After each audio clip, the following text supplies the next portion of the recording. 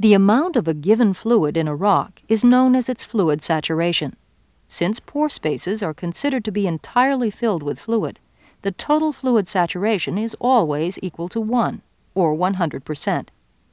In a three-phase system, the composition of reservoir fluids consists of a percentage of water, plus a percentage of oil, plus a percentage of gas.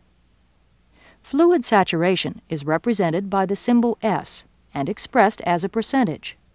Therefore, total fluid composition is S sub W plus S sub O plus S sub G equals 1. This reservoir shows an oil-water contact. In a formation where the clay content is negligible, we might expect to see a low water saturation within the oil portion of a reservoir, while below the oil-water contact, water saturation would approach 100%.